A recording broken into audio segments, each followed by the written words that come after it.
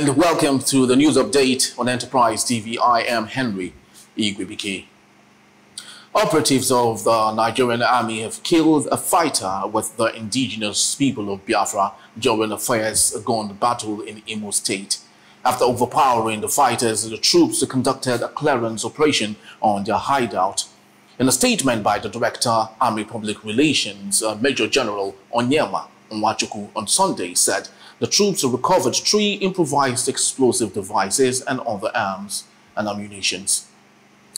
The National Drug Law Enforcement Agency has arrested Ejike Chibuike Solomon, a 40-year-old businessman.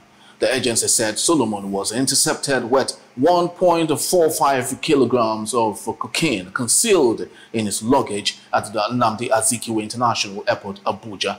A statement by the NDLEA spokesperson said Solomon was on his way to boarding an Ethiopia airline flight number 950 to Vietnam via Addis Ababa on March 2nd when NDLEA officers subjected him to a thorough search.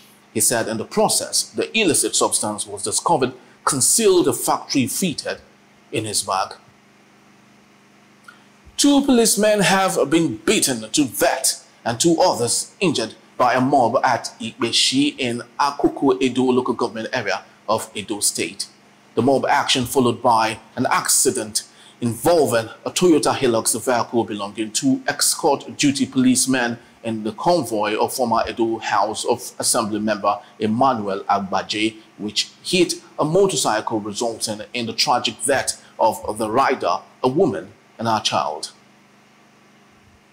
The Lagos State Internal Revenue Service has issued a formal notification to all individual taxpayers, including self-employed individuals and employees, under the Pay As You Earn scheme to file their annual tax returns on or before March 31, 2024. The LIRS, in a statement by its executive chairman, Ayodele Sobai, on Sunday said the move was in compliance with the stipulations outlined in the Personal Income Tax Amendment Act of 2011. In foreign news, Nikki Haley has defeated Donald Trump in the Republican primary in Washington, D.C. This is her first victory over the former president in the 2024 campaign to become the Republican presidential candidate. She lost in South Carolina, her home state, but she is the first woman to win a Republican primary in U.S. history.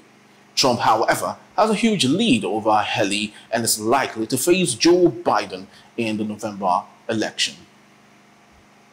In the sports news, Arsenal are stepping up their pursuit of Sporting striker Victor Gyökeres ahead of the summer transfer window. Gyökeres has been in a sensational form this season, scoring 32 goals in 35 appearances across all competitions since leaving champion side Coventry City last year. The 25-year-old performances have gained the attention of some of Europe's biggest clubs, with the Gunners said to be among them. That's all we have on News Update today. Please do well to visit our website at www.enterprisetvnews.com. Like, comment, and follow us on all our social media platforms at Enterprise TV 7. I am Henry Igwebike. See you tomorrow. Thank you for watching. Bye-bye.